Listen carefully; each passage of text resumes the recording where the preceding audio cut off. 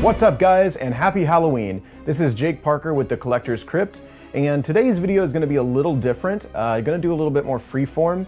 I want to take some time to talk about some of the essential Halloween movies that we all kind of know and love. Won't spend a ton of time on those, but I also wanted to give you some very unique suggestions and recommendations of movies that I like that you hopefully haven't heard of, so that it'll be a little bit new for you guys. I would say even if you can't get to everything this week, keep watching movies because horror is fun all year round. So without further ado, let's get into some of the heavy hitters.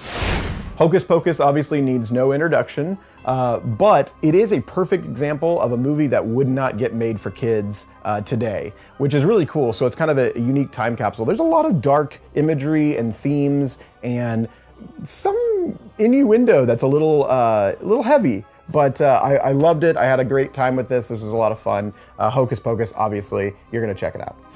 Next up on the list is Halloween. This is the Halloween box set. I'm holding this up because I would say that really any Halloween movie, there are some that are better than others, for sure, but I would say any Halloween movie, if you wanted to put it on, you're gonna get that Halloween theme and feel. Personal suggestions, number one, obviously the original classic. 4 and 5. 4 honestly to me has, the opening of 4 is kind of the pinnacle Halloween imagery. It's gorgeous, the cinematography is really great. 5 is great, H2O is a lot of fun. You can get into the Rob Zombie movies if you want. That's kind of another conversation. And as well as the 2018 remake. I don't personally love the 2018 remake that much, but it does have a lot of good Halloween imagery, as well as it is a slasher, and so it's a lot of fun to see a modern slasher. So the 2018 is a good option as well, but pretty much anything in this box set is going to treat you well this week. Amongst horror fans, Trick or Treat is kind of a Halloween staple. Michael Dougherty went on to direct things like Krampus and Godzilla King of Monsters, but Trick or Treat is a awesome little horror anthology set on Halloween night. You're gonna get great visuals, you're gonna get really cool set pieces. This is a must watch this season, and a lot of people are gonna tell you to watch this movie, and I'm gonna back them up because Trick or Treat is awesome. So watch it this week. Seriously.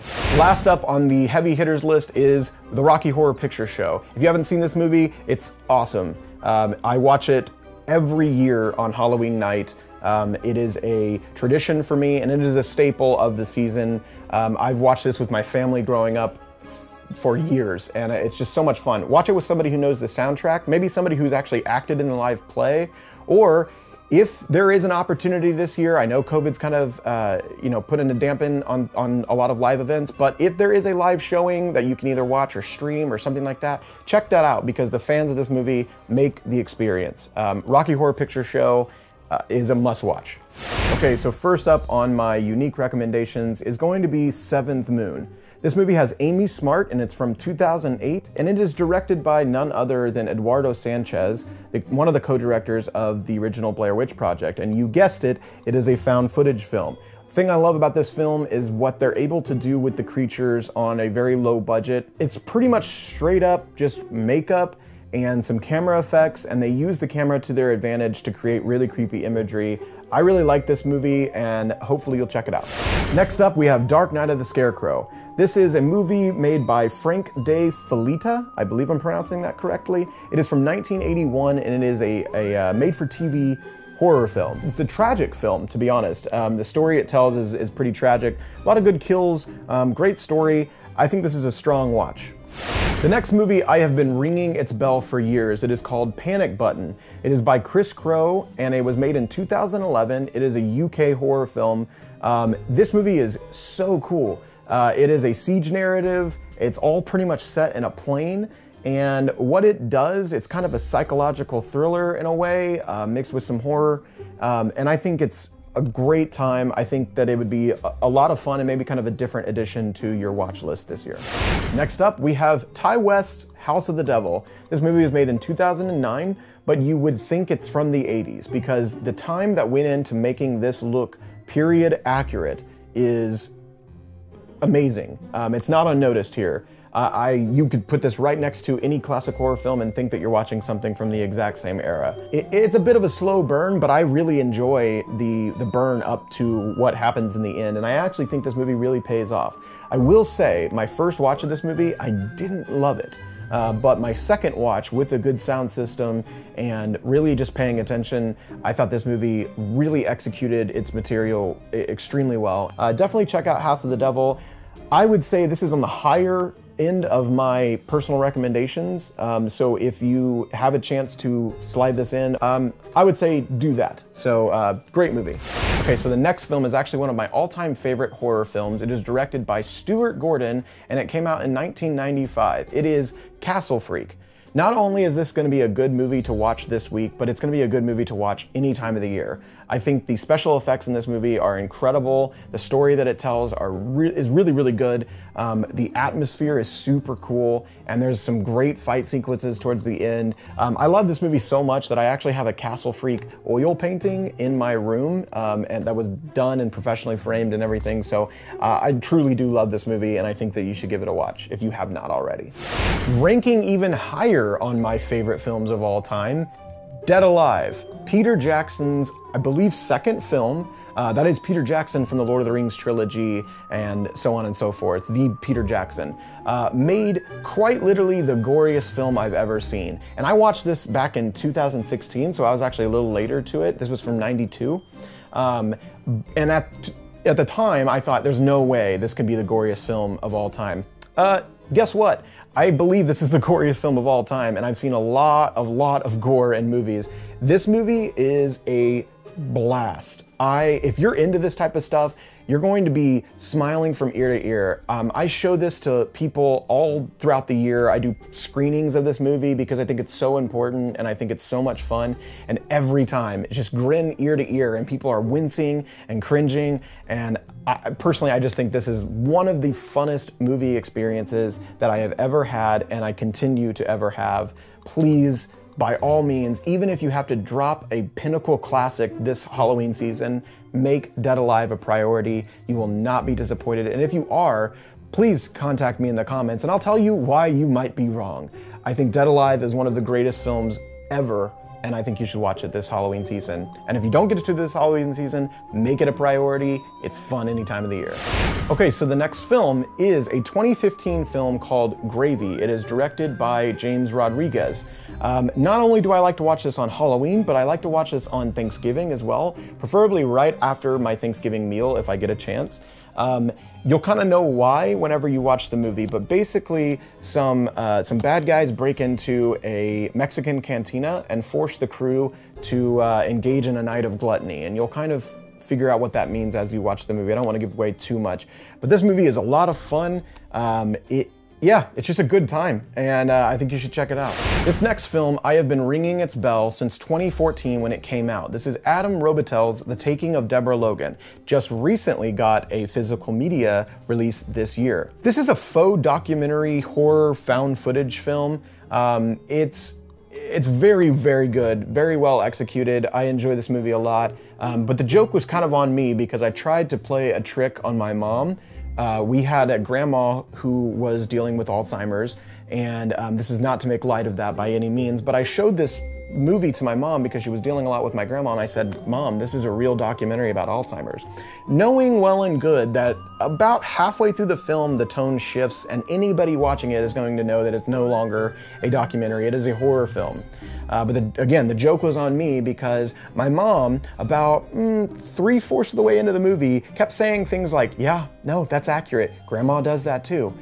And I'm like, Mom, I feel like I didn't need to tell you this at this point, but this is a horror film, and if Grandma's doing these things, then we need to have another talk. So, The Taking of Deborah Logan is a suggestion on my end, and I personally feel like it is a scary ride and it's gonna get your blood going, so check it out. Next up, we have The Autopsy of Jane Doe. This is by the guy who did Troll Hunter and Scary Stories to Tell in the Dark, and I think this is a blast. I think the tension builds really, really well. The creep factor here is just, through the roof. I think that if you're looking for something that's just gonna get you racing and it's just a good little ghost story, definitely this. Some incredible special effects artwork in this.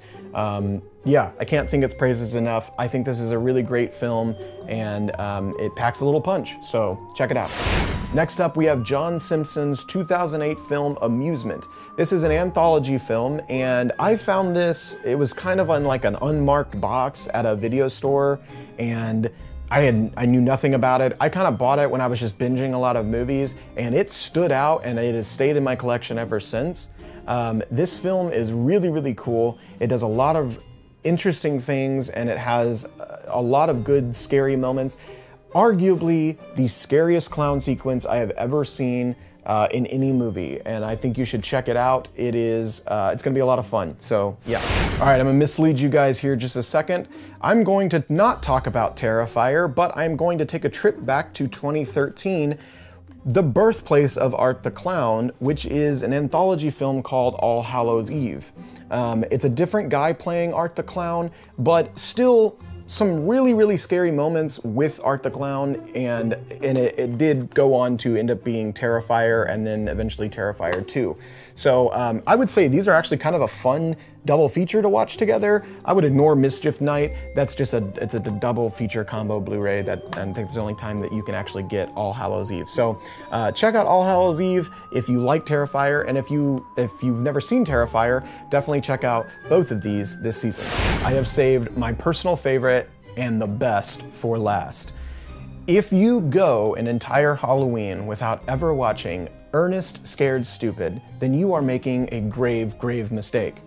This movie is directed by John Cherry, and it is wacky, it is fun. Also another example of a movie that probably wouldn't get made for kids, but there's some scary themes. Just to give credit to that, I actually never rolled over in my bed for at least 10 years of my childhood because I was so afraid of some of the scenes in this movie. It features trolls, and it is awesome. I was terrified of these trolls, and quite literally, this movie shaped my childhood and my love for horror films, so I cannot recommend another movie more than Ernest Scared Stupid.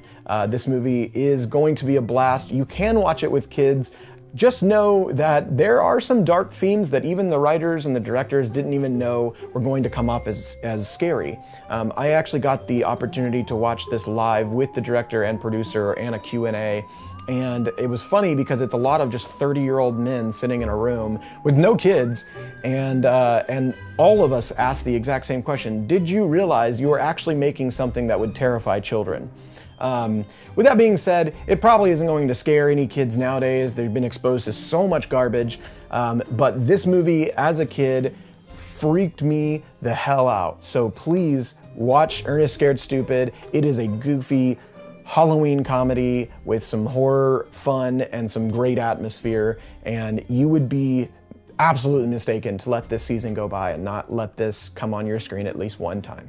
And that is it. I hope you guys have an incredible Halloween, a safe Halloween, and get to watch as many movies as you can, because unfortunately there's not a lot else we can do right now. So filling your life with movies is going to be a lot of fun. Enjoy your Halloween season, and if you don't get to all of these movies within this week, definitely extend it. Who cares? Halloween can last all year round if we want it to. This is Jake Parker with the Collector's Crypt. Please find me on Twitter at CollectCrypt, and let's talk there. Let's have a good time, and follow me in the comments, like and subscribe. I would greatly appreciate it. Thanks.